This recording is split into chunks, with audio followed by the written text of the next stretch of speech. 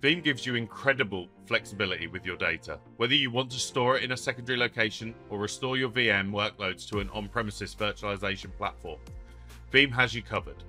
Hi, I'm Michael from Veeam, and in this demo, I'll show you how the Veeam Data Platform works seamlessly with Veeam Backup for Microsoft Azure, unlocking powerful capabilities to do more with your backups. In this demo, we're going to start in Veeam Backup and Replication, and in particular around external repositories. And we're going to add in our Veeam Backup for Microsoft Azure external repository. So we're going to give it a name,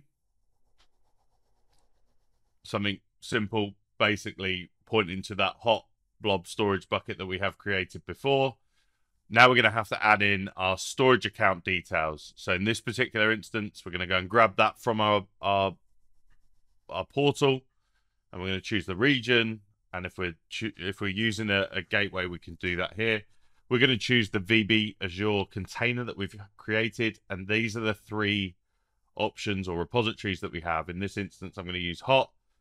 If we've enabled backup encryption, we can add in that detail there as well. And what this does, this opens up the door to be able to extend what we do with those backups. It allows us to achieve things like the 3-2-1 rule, but equally from a recovery point of view, it allows us to recover those workloads into other locations. So we're going to import everything that we have within that repository. If we then go to our home and we go to our external repository and our VM backups, right click, and we get all of the options around things like instant recovery into vSphere, into Hyper-V, into backup copy that into a secondary location. Could be directly to another object storage location somewhere else. It could be to a local disk. And we can do that from our backup jobs that we have there. So we're going to grab everything within that and send that to our target location, whatever that may be. Here, we've got a default backup repository. What it also does is allow for guest file level restore to other locations, and all of that good stuff.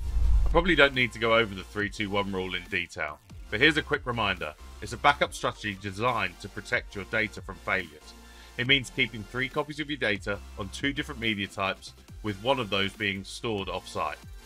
In this demo, we used a backup copy job to create a secondary copy in a different location, ensuring we adhere to the 3-2-1 rule. Thanks for watching, and I'll see you in the next demo.